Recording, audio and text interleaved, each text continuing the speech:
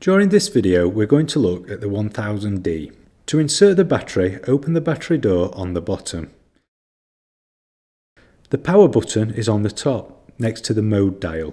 When you look through the viewfinder, if the AF points don't look sharp, adjust the dial here, until you can see them clearly. For a lot of situations, the fully automatic mode symbolised by a green rectangle will be fine. Select this and then look through the viewfinder and place your finger on the shutter button.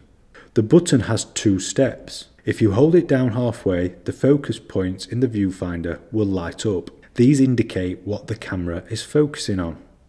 If you're not happy, we can put the camera into manual focus mode, using the switch on the side of the lens. Turning the focus ring will then allow us to focus on what we would like to. Pressing the shutter button all the way will release the shutter and take the picture. There are other automatic modes which are designed for specific situations. These are flash off, night mode, sports mode, macro mode for close-up photography, landscape mode and portrait mode. In order to take things a step further, we also have manual modes. P is an auto exposure mode which sets the aperture and shutter speed automatically.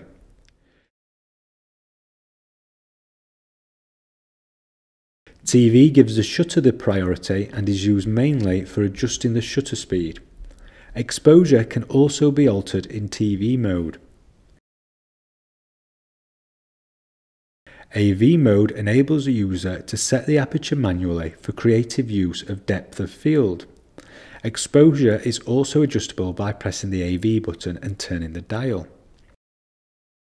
M mode allows the user to set shutter speed and aperture manually. A Dep mode is a mode that sets the depth of field automatically. In the manual mode, we can also change the film speed by pressing the ISO button and selecting the appropriate speed.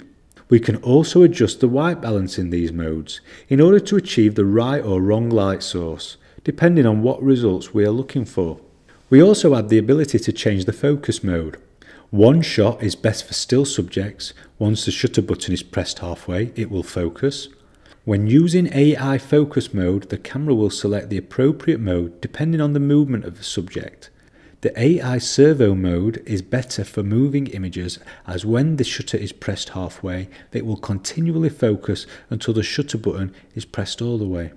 A useful function is the ability to select individual focus points by pressing the AF point selection button and selecting the individual point we would like the camera to focus on. In order to take more than one picture at once, we can press the drive mode button. We can select continuous shooting.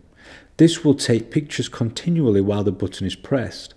Self-timer modes, where the camera will take a picture after 10 or 2 seconds. And the last mode enables us to take up to 10 pictures after 10 seconds. In order to change the flash exposure compensation, in manual mode, press the menu button, go onto the second red icon, down to flash exposure compensation, click set, and then using the left and right buttons, select the desired exposure. Metering mode is the method of measuring brightness. Evaluative metering is when the camera sets the exposure automatically. Partial metering is effective when the background is brighter than the subject we are taking photos of. The red circle shows a general area which is weighted to achieve exposure. Center weighted average metering is when it is weighted at the center and then averaged out throughout the scene, and it is really for advanced users. In order to play back images, we can press the play button. We can zoom in and out of these and cycle through the pictures. To download your pictures, connect the USB cable, go to my computer and open Canon EOS 1000D, then SD, DCIM and 100 Canon.